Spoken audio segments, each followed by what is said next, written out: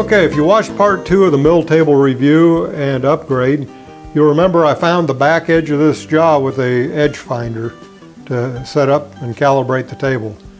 Well, I left a step out on that, but there's an important step before this that I also left out, and that's making sure your vise is trammed to the table.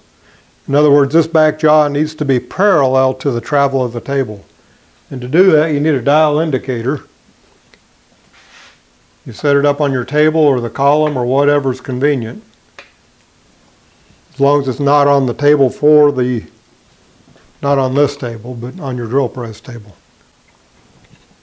Okay, to tram this back jaw to the travel of the mill table, then you move your vise ahead until you find a reference spot. You can reset to 0 if you want. And then you move your table. Now you'll notice it'll bounce around a little bit. That's just slopping the dovetails. I'm pretty much staying on 0. That means my vise is trammed to the travel of the table. And that's a very important step, and that's what you need to do before you do anything else. Now if it wasn't square, I would have to loosen the lockdowns on the vise and tap it one way or the other until until that indicator stayed pretty much the same throughout the whole travel. Now you'll remember in the last video I put the edge finder between the vise jaws and found the position of that stationary jaw like that. Well, that's really not an ideal way to do it because it doesn't take into account the backlash of your table. So the best way to do it is to clamp a piece of straight steel in your vise like that, a parallel or whatever, and go behind that piece of steel. Find the edge of that. Okay, we're right there. That's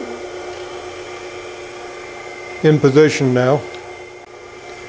Then you reset your dial to 0. It's kind of hard to see on the camera, but that set screw right there is 0.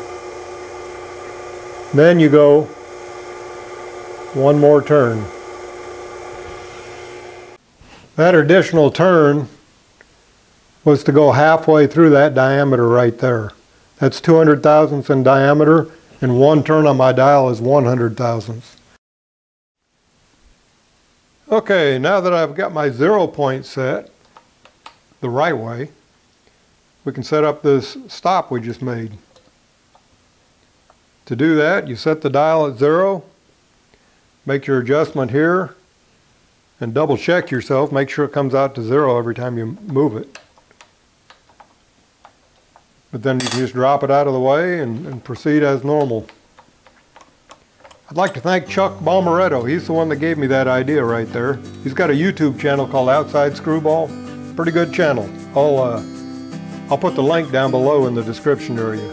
Anyway, that about wraps it up.